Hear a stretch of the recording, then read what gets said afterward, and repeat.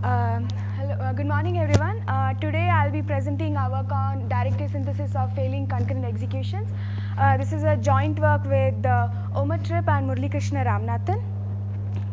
So, multithreaded libraries are useful for numerous reasons. The two key reasons are these. First of all, they provide safety guarantees under concurrency and also provide performance benefits and guarantees about them. This implies, from the point of view of a third-party application developer who is using this library, he need not trouble himself with the intricacies of concurrency or worry whether this library is going to be some sort of a performance bottleneck. While it is amazing to have such libraries, developing such libraries is actually a challenging task. Now let's look at the story of what it would seem from the point of view of a library developer. Here we have a developer who is trying to construct a class. So while he's doing this, he has to think about a lot of aspects that challenges he has to address. First of all, he has to ensure that the library works as it expected, that delivers the functionality it is supposed to provide to the user. It should work well when it is used in a multi-threaded context. That means it is not going to limit the amount of concurrency the application can extract. And also, since we are designing a multi-threaded library, we would like it to be the case that it is actually free from all concurrency-related bugs. That is, no deadlocks, data races, or atomicity violation. In addition, there are other properties maybe that he has to satisfy, such as modularity, good design of data structures, so on and so forth. So while attempting to tackle all these concerns, it is quite conceivable that the developer might break one or more such guarantees that are made by the library. In such a case, it is a common practice to add numerous asserts into the system to ensure there is modular testing. It is a good practice to add such asserts into the system, but what we have here is a library, so there is more work that has to be done. So a library cannot start itself, so he also has to come up with a client that continuously interacts with this class and executes the code that we are testing, basically. So what should this client look like? This client is supposed to invoke all the public APIs that are provided by the library, and if at all there is a problem in the library, it has to be capable enough to reveal it to the user who is testing it. Such a client, if we can build such a client, is quite useful and can be added to a regression test suite, maybe for future use. So what we just said, the client that we just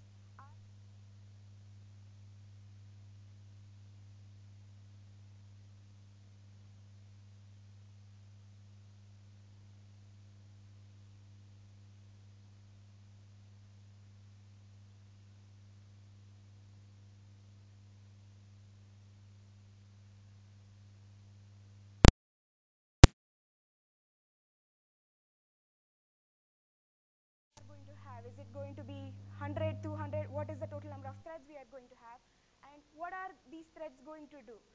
What are the methods that are going to be invoked by each of these threads? In addition, also identify what kind of parameters are we going to provide to each such invocation, what amount of sharing is going to take place between multiple threads. Once we have designed such a client, we also have to come up with a good set of schedules that have to be explored for us to be able to reveal various behaviors of the class that we are testing here. This is a lot to do. We now expect the developer to not only write the code, but we are asking him to write more code to test the code that was originally written. So instead, it would be great if we could just expect the developer to do what he's supposed to do, and that is develop the class that he has promised. And we provide this as an input, so some black box, which takes this class and provides a client which meets all the specifications that we just discussed about. This would reduce the burden from the developer quite a bit, and this is what we would like to do. There has been some work in this area, and most notably It was Pradel and Gross, who is the session chair here, who proposed a randomized technique to generate such clients in an automated manner. What they were looking for is crashes and deadlocks hidden in a library, so that hidden in the library. In addition, in the recent years, even we have worked in this area, and we have come up with targeted client synthesis techniques, which when synthesized, will then be input to a dynamic analysis engine. So this engine itself can be anything. It could be fast track, race fuzzer, deadlock fuzzer, any dynamic defect detection engine that we have, concurrent defect detection engine. And from these, we would be able to get deadlocks, data races, and atomicity violations that were hidden in the library. So in this, we missed a key aspect. What we, to this day, don't have is a targeted technique that will generate clients to reveal crashes that are hidden in the library. So this is the problem that we are going to look at in this work. And so what we want is to be able to detect crashes that are hidden in the library. If we want to do this, we want a technique that will design a good multi-threaded client which will reveal this, and also come up with a scheduling that has to be followed for the assertion to fail. So to do this, we propose Minion. What does Minion do? So Minion takes as input a class that we would like to test, and an assert that has been added by the developer which we would like to test whether it can be failed or not. In addition, it also takes a random sequential client. This client makes random invocation into the public APIs that are defined by the library with random parameters. We do not care what parameters are provided at this point.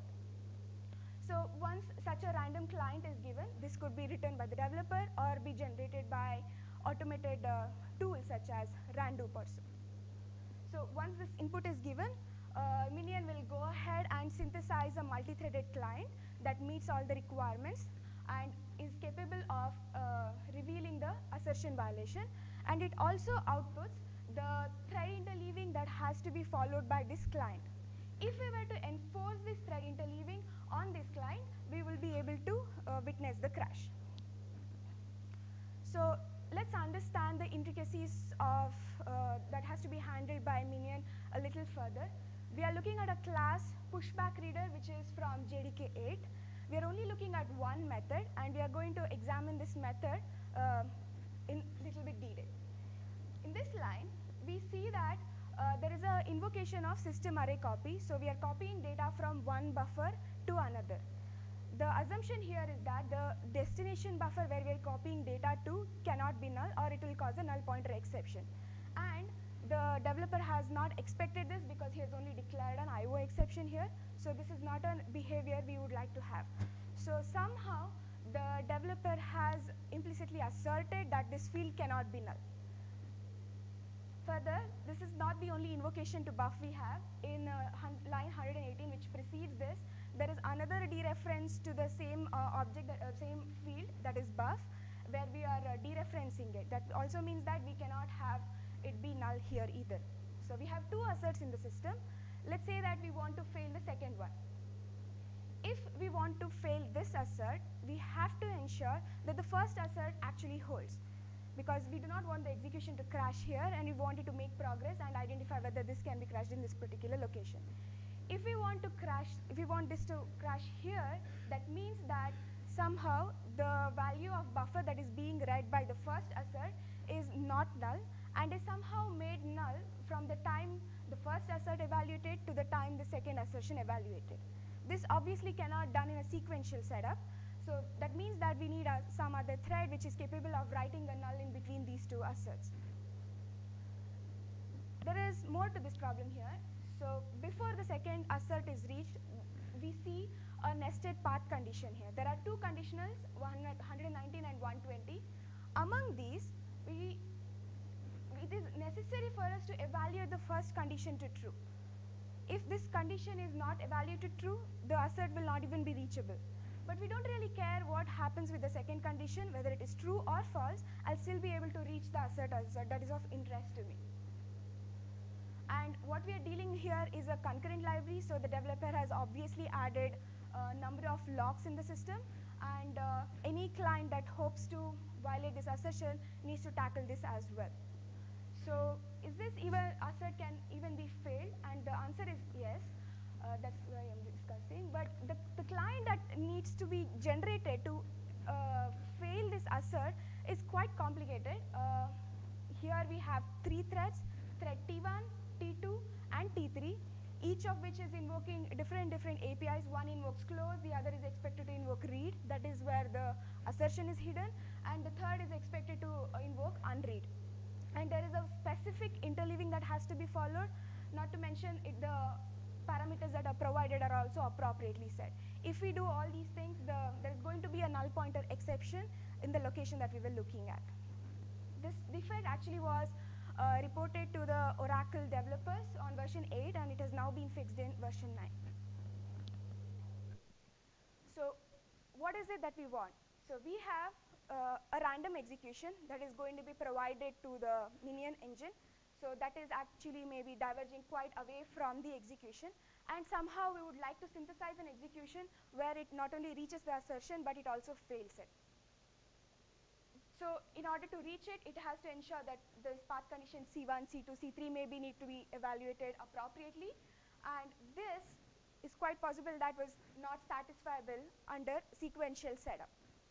So what we require may be a multi-threaded client, let's say where there is predetermined number of threads that are already spun with appropriate invocations and parameters already set, and we come up with some sort of an interleaving that is already known, which will ensure that the assert is actually reachable. This is our goal. So this is an iterative approach we are going to propose. So we are going to take a look at the overall approach overview here. Each iteration in Minion will do the following things. First, it will have a static analysis, which will take the current client that we have and identify the a specific set of targets. In each iteration, it will identify a target. A target is going to be an assertion we would like to violate, or it could be an update to a field. Why do we consider an update to a field will be obvious in the future slides. It's obvious that we want to identify an assertion, but details about this will be obvious in future slides. So once we have identified what is going to be our target, it will also go ahead and propose a plan to reach this target. Next comes the dynamic analysis, which is going to take the current client that we have and execute it.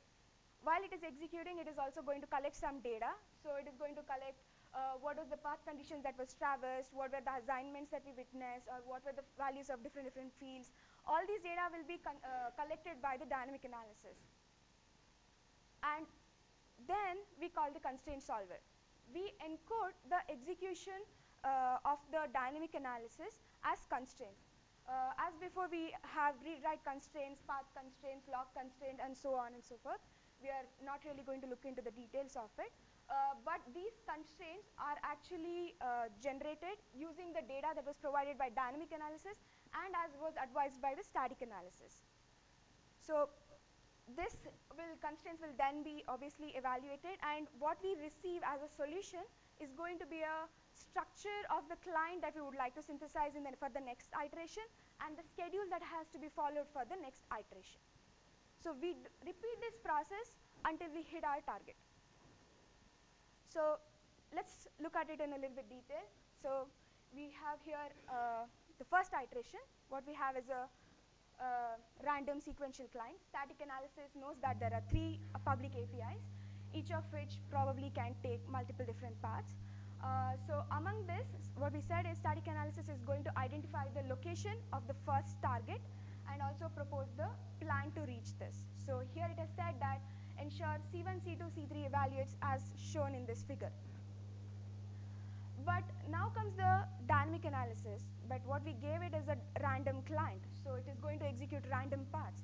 So in this case, it has actually completely diverged away from the assert, even in the first condition, and has moved towards some other code. So this execution obviously did not crash. The reason is that it did not comply to the plan that was proposed by the static analysis. So we say that we now know that this C1, which was the problem, has to be now flipped. This is a problematic condition currently we have, so we are attempting to flip it. So what we will do is we take this execution where thread T1 invokes M1, M2, and M3 and encode this.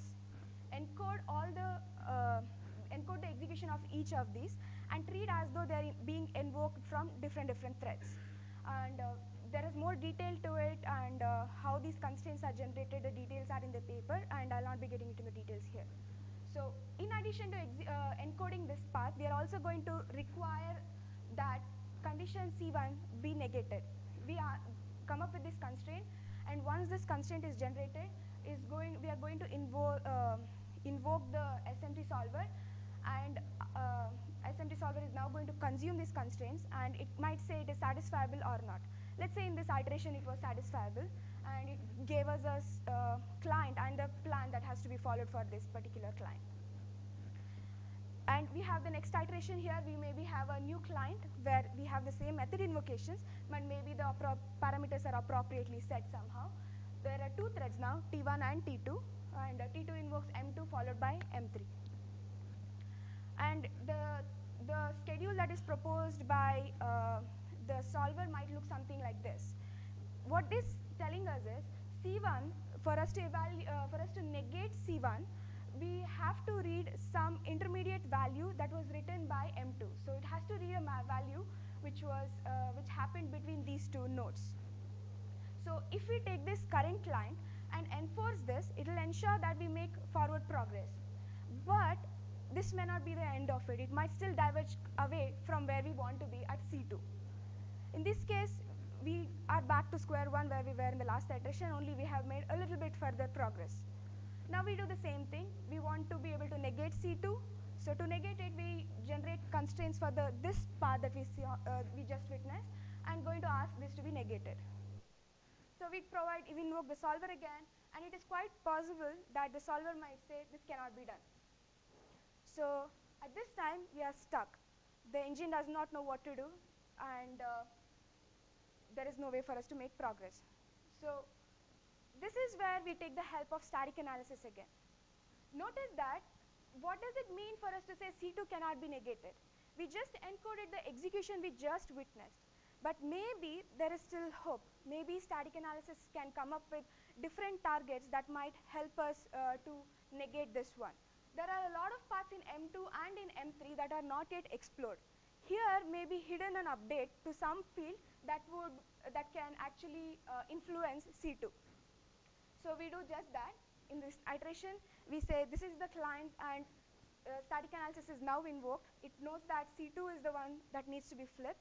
It is going to go through the code and identify a new target.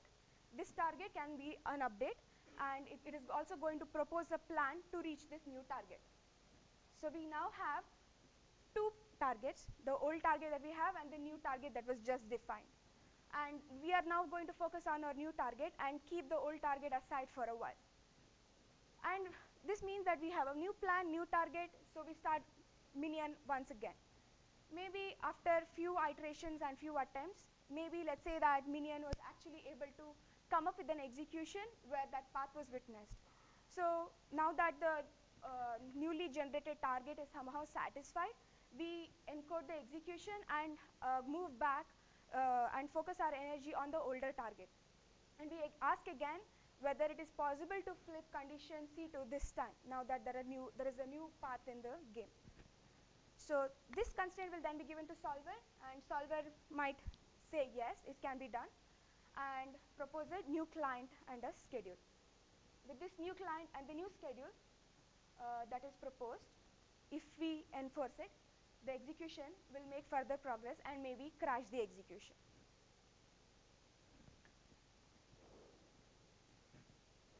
So we have implemented Minion on top of Suite bytecode analysis framework, and it extensively uses Z3 constraint solver for all its constraint solving purposes. And also Minion was evaluated for its effectiveness on open source Java libraries.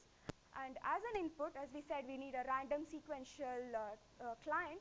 We manually wrote test cases which would invoke all the APIs in a class with random parameters and whatever parameters we could think of. and provided this as an input to minion. These were the classes that we looked at to evaluate minion. We took classes from cache4j to JDK, and we have almost always tried to work with the latest version of these code bases. And the total number of public methods that were available ranged from 3 to 50 actually. So with 50 different public APIs, we can imagine how complicated a test case or how complicated it is to manually identify whether something can fail or not. And here are the results. So there was minimum, each class defined as 2 targets, because we were just looking at one target, but it is not necessary that a class has just one assert.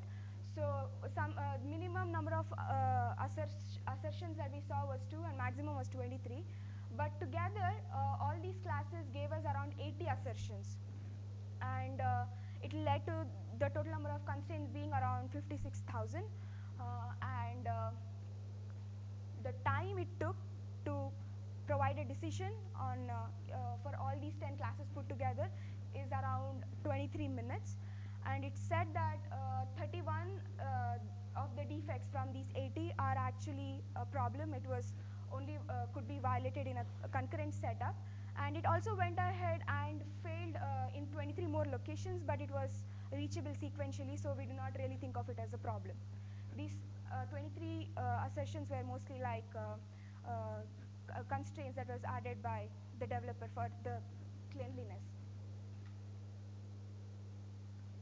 And what is the characteristics of the bugs that we looked at? How complex are they? That is what we are going to look at in this slide.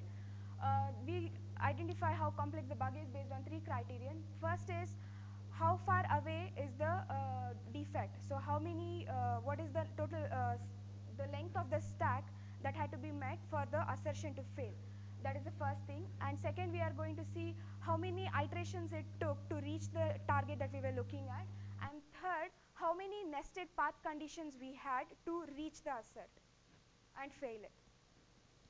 So the maximum that we witnessed was around 11. The maximum 11 were the condition nesting that we saw. And the maximum stack depth was around 6.